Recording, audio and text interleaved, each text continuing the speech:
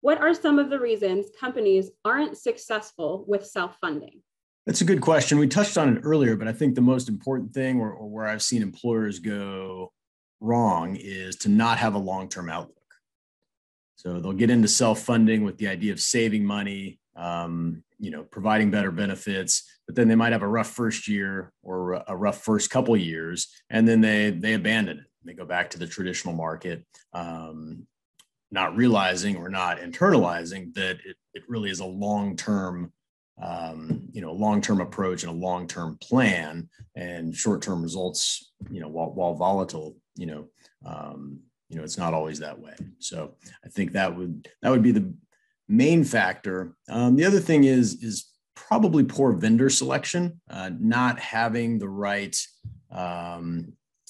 consultants, brokers, administrators in place to make sure that the plan is utilizing the best-in-class vendors, the best-in-class networks, prescription benefit managers, all of the things that go into, helping an employer save money and run a well-oiled plan.